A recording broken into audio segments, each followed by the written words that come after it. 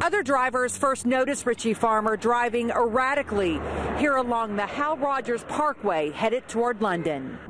It was after 6 yesterday evening. A lady called 911 and said she'd been following the red Lincoln for miles as it swerved all over the road.